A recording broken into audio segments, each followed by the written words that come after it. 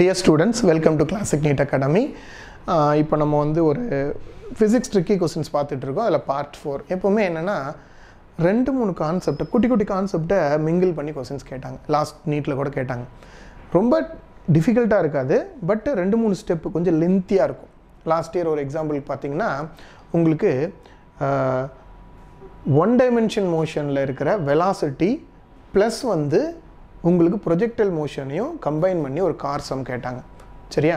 அப்போ அந்த மாதிரி தான் சம் கேட்குறாங்க. இப்போ நம்ம வந்து பார்க்குறோம் சம் என்னென்னா ரொட்டேஷன் மோஷனில் பார்க்க போகிறோம். பாருங்கள், 2 particles of mass m and 2m are connected by massless string of length 3 meter. அதாவது ஒரு மாஸ் m 2mங்கிற மாஸை 3 மீட்டரில் மாஸ்லெஸ் ஸ்ட்ரிங் வச்சு கனெக்ட் பண்ணியிருக்காங்க. அந்த whole system is rotating about Dhar centre of mass. அது எப்படி ரொட்டேட் ஆகுது? அதோட சென்டர் ஆஃப் மாஸை வச்சு ரொட்டேட் ஆகுது. அப்படின்னா வித் ஆங்குலர் ஸ்பீட் ஒமேகா. அப்படின்னா kinetic energy of the system கேட்குறாங்க. கைனடிக் எனர்ஜி ரொம்ப simple. Rotational kinetic energy rotational equal to என்ன வரும்? ½ × I × ω². கரெக்டாக? இந்த I வந்து நம்ம கண்டுபிடிக்கணும். சரியா? ½ × I × ω². I கண்டுபிடிக்கணும் அப்படின்னு சொன்னால் நமக்கு இந்த டோட்டல் சிஸ்டத்தோட சென்டர் ஆஃப் மாஸ் கண்டுபிடிக்கணும். அவ்வளோதான்ப்பா. பாருங்கள் என்னவா இருக்குது. இப்போ இங்கே ஒரு மாஸ் எம்ங்கிற மாஸும் 2mங்கிற மாஸும் எவ்வளோ தூரம் தள்ளி இருக்குது? 3 மீட்டர் தள்ளி இருக்குது. சரியா? 3 மீட்டர் தள்ளி இருக்குது. அப்போ இதோட சென்டர் ஆஃப் மாஸ் எவ்வளோ தூரத்துலன்னு கண்டுபிடிக்கணும். அப்போ சென்டர் ஆஃப் மாஸ் கண்டுபிடிக்கணும்னாப்பா இதான் சென்டர் ஆஃப் மாஸ் அப்படின்னு வச்சுக்கலாம். இதான் சென்டர் ஆஃப் மாஸ். அப்போது இந்த ஃபஸ்ட் பாடியோட சென்டர் ஆஃப் மாஸை C1ன்னு வச்சுக்கலாம். செகண்ட் பாடியோட சென்டர் ஆஃப் மாஸை C2ன்னு வச்சுக்கலாம். ஃபஸ்ட்டு பாடியோட centre of மாஸ்லேருந்து actual centre of mask இருக்கிற டிஸ்டன்ஸ் R1. செகண்ட் பாடியோட centre of மாஸ்லேருந்து actual centre of mask total சிஸ்டத்தோட centre of மாஸில் இருக்கிறது R2. அப்போ நம்ம எப்போவுமே இந்த டிஸ்டன்ஸ் வந்து டோட்டல் டிஸ்டன்ஸ் ரெண்டு சென்டர் ஆஃப் மாஸ்க்கு இருக்கிற டிஸ்டன்ஸ் Dனா R1 எப்படிப்பா கண்டுபிடிக்கலாம்? ரொம்ப simple. M2D divided by M1 + M2. கரெக்டாப்பா? அப்போ இந்த R1 கண்டுபிடிச்சோன்னா R1 = M2 எவ்வளோப்பா? 2m into D எவ்வளோப்பா? 3 metre. இது m கிடையாது, 3 மீட்டர். அப்போ 2m × 3. மாஸ் M1 + M2னா என்ன வரும்? m + 2m.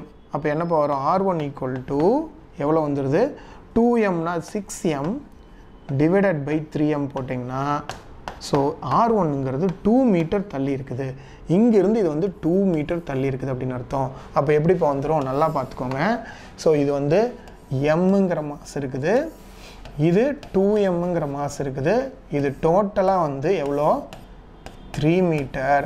அப்போ இந்த இடத்துல பார்த்தீங்கன்னா உங்களுக்கு இதுதான் சென்டர் ஆஃப் மாஸ் இருக்குது. இதுதான் சென்டர் ஆஃப் மாஸ் இருக்குது. கண்டுபிடிச்சிட்டோம். அப்போது என்னன்னு சொல்கிறோன்னா இந்த ஆக்சிஸை பொறுத்து நம்ம ரொட்டேட் பண்ணுறோம். We are rotating with respect to this axis. அப்போ இது ஒரு பாயிண்ட் மாஸ், இது ஒரு பாயிண்ட் மாஸ். அப்போது பார்த்தீங்கன்னா இந்த டிஸ்டன்ஸ் வந்து 2 மீட்டர் அப்படின்னா இந்த டிஸ்டன்ஸ் வந்து 1 மீட்டர். கரெக்டாக? அப்போது ஆக்சிஸ்லேருந்து ஒரு மாஸ் வந்து 2 மீட்டர் தள்ளி இருக்குது, ஒரு மாஸ் வந்து 1 மீட்டர் தள்ளி இருக்குது. அப்போது நம்ம I கண்டுபிடிக்கலாம். I = என்ன வரும்? m1r1² + m2r2². அப்போ m1 என்னப்பா? நல்லா சொல்லுங்கள். m1 = m. R1 எவ்வளோ? 2. அப்போ வந்து 4 வந்துடும். ப்ளஸ் நல்லா பார்த்துக்கோங்க. R1² 2 × 2 4. m2 என்ன? 2. m2 என்ன? 2m. R2² என்ன? 1² 1. அப்போ என்ன வந்துடுது? I = 4 + 2 என்ன வந்துடுது? 6m வந்துடுது. I = என்ன? 6m. நல்லா புரிஞ்சுக்கோங்க. 6m கண்டுபிடிச்சாச்சு. அதாவது இதில் முக்கியமான பாயிண்ட் என்னென்னா சென்டர் ஆஃப் மாஸ் ரெண்டுத்துக்கும் சென்டர் ஆஃப் மாஸ் எங்கே இருக்குதுன்னு கண்டுபிடிக்கிறோம். அதுலேருந்து ரொட்டேட் பண்ணுறோம். அப்போ அதை வச்சு என்ன கண்டுபிடிக்கிறோம்? மொமெண்ட் ஆஃப் இனர்ஷியா கண்டுபிடிக்கிறோம். மூணாவது ஸ்டெப்பு தான் டைரெக்டான ஃபார்முலாவுக்கு போகிறோம். கைனடிக் எனர்ஜி ரொட்டேஷனுக்கு என்ன ஃபார்முலானா ½ × I × ω². முன்னாடி 2020க்கு முன்னாடிலாம் டைரெக்டாக இந்த மாதிரி ஃபார்முலா அப்ளை பண்ணி கொடுத்துருந்தாங்க. இப்போ என்ன பண்ணணும்னா ஒரு ஸ்டெப்பு 2 ஸ்டெப் கண்டுபிடிச்சி அடுத்து மூணாவது ஸ்டெப் போகணும். அவ்வளோதான். ஒன்றும் கஷ்டம்லாம் கிடையாது. ரொம்ப ஈஸி, கஷ்டம்லாம் கிடையாது. அப்போ பாருங்கள், kinetic energy rotation = ½ × I கண்டுபிடிச்சாச்சா? I எவ்வளோப்பா? 6m × எவ்வளோப்பா? ω². Cancel பண்ணிங்கன்னா 3m ω².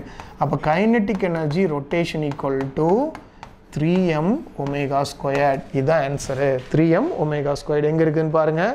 3m ω². Option 4 will be the answer. கஷ்டமாலாம் கிடையாது. ஏன்னா இந்த மாதிரி வந்து மல்டிபிள் ஒன்றை கண்டுபிடிச்சி இன்னொன்றுக்குள்ளே போகிறது அதான் வந்து மிக்ஸ்டு கான்செப்ட். அப்போ அந்த கான்செப்டுக்குள்ளே போகிறத நம்ம வந்து தெரிஞ்சுக்கணும். அதை தெரிஞ்சுக்கிட்டோம் அப்படின்னா ஈஸியாக சால்வ் பண்ணிடலாம். அங்கே போய் நமக்கு பதட்டம் வராது. பதட்டமே தேவையில்லை. என்ன கொடுத்துருக்குறாங்கிறத தெளிவாக எழுதி என்ன கண்டுபிடிக்க சொல்கிறாங்கிறத தெளிவாக எழுதிட்டிங்கன்னா ஃபஸ்ட்டு இந்த இதிலே பாருங்கள் kinetic energy rotation of 5 omega square எழுதிடுறோம். ஐ கண்டுபிடிக்கணும் எனக்கு என்ன வேணும்? சென்டர் ஆஃப் மாஸ் கண்டுபிடிக்கணும். ஏன்னா சென்டர் ஆஃப் மாஸ்லேருந்து எவ்வளோ தூரத்தில் இருக்குது ஃபஸ்ட்டு சொல்லும் போதே இந்த இடத்துல மாஸ்லெஸ் ஸ்ட்ரிங்குன்னு சொல்லிட்டாங்க. அதனால் ஸ்ட்ரிங்கை கன்சிடர் பண்ண வேண்டிய அவசியம் இல்லை. அதனால் இந்த ரெண்டுமே வந்து பார்த்திங்கன்னா மாசஸ் வந்து பார்ட்டிகல்ஸ்னு சொல்லிட்டான். அதனால் எம்ஆர் ஸ்கொயர்டு வச்சுக்கலாம். ஸோ இவ்வளோ விஷயமும் தெரியணும். சிம்பிள் தான். எல்லாமே தெரிஞ்சதுன்னா கனெக்ட் பண்ண சால்வ் பண்ணிடலாம். சரியா? அப்போ ஆன்சர் வந்து யூ கேன் see that அதே மாதிரி எக்ஸ் கண்டுபிடிச்சிருக்கிறாங்க 3m ஒமேகா ஸ்கொயர். சரியா? Answer 4 will be the right. ஓகேவா?